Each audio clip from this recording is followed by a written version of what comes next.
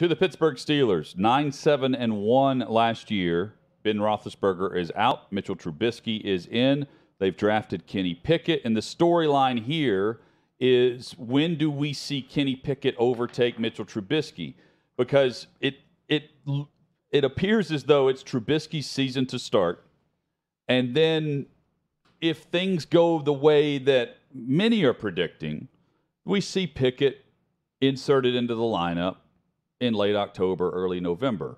But this is also a Steelers team that, with an awful season from Ben Roethlisberger, we saw them in the postseason last year. They have extreme talent in T.J. Watt on the defensive side of the football. Najee Harris. Najee Harris is going to receive even more work, you would think, given their quarterback situation. At running back, I'm saying getting the football in the run game, because he was certainly used in the pass game last year. They bring over Miles Jack from Jacksonville. While I don't think they win the division, I don't think it's out of the question to think that they're exactly where they were a year ago, battling for a final playoff spot as not an average to below average team at best, but still grinding their way to a chance at a playoff game. And I'm solely basing this off of the fact that I'm that big of a fan of Mike Tomlin and what he's done. They don't bottom out.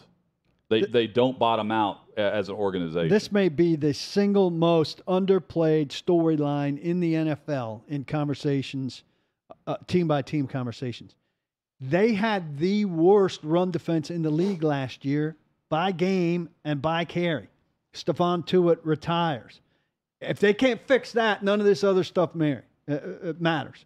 And historically, it's unheard of. Pittsburgh can always stop the run. So if they can't get back to basics on stopping the run, trouble. If they can, then all of these things come in. And like you're saying, I don't know that they're going to be fourth, fifth in the playoff thing, but they could certainly, again, contend for that seventh spot where they were last year, even if the quarterback play is poor, if they can play Steeler football, run the ball, defend the run. But last year, they didn't defend the run at all. Yeah, to me, this is not a team that I would put ahead of Cincinnati not or Baltimore. Any of the teams. I can't put them ahead of any of the teams that they're last in that division. I have the utmost respect for Mike Tomlin and that organization. And it is very difficult for me to say these words about Pittsburgh, but I'm burying them this year. That's going to be a bad football team in that division. I don't see any other way around it other than, Hutton, what you're saying, that it's just a team and a franchise that seemingly doesn't bottom out. And they're not going to ever bottom out with Mike Tomlin. But every other sign to me, Mitch Trubisky at quarterback, the losses that we saw there, if they're breaking in Kenny Pickett at some point, even though I really like Kenny Pickett as a quarterback, he's not stepping in and lighting the league on fire. I think this is a pretty dramatic step down this year for Pittsburgh, and this is now the beginning of a rebuilding effort for them. I don't love them, but I would say this. If you're picking a surprising team, they would be the least surprising team because of Tomlin and because of what they tend to do. And you would also say they have a first-round quarterback that took over in this scenario to me. I don't see Trubisky taking them on the run of winning the division. To me, it's the rookie coming in and just lighting the league on fire.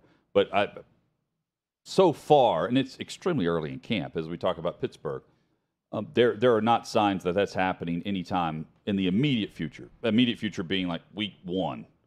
It sounds as though it's Trubisky, and they're waiting on. Tomlin said he's waiting on the playmaking qualities to show up for Pickett.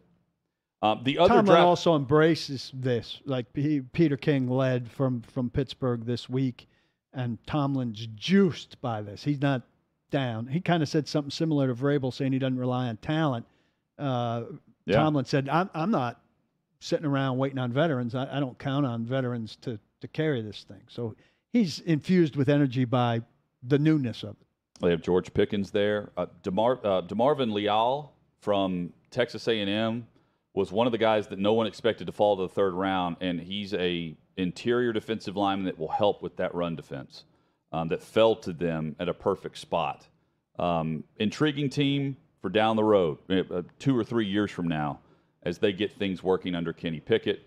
But, can they play spoiler? Can they be a spoiling team that gets in, but really they don't look like a playoff team, but they are? They were last year. Well, somebody's going to do it. Yeah, exactly. Well, and then here's the one that kind of goes against my opinion that they're going to take a step back this year and not be a factor anywhere, is the fact that we mentioned this last week. You could argue they're improved now at quarterback. Yes. From Roethlisberger, a Hall of Famer. On either guy.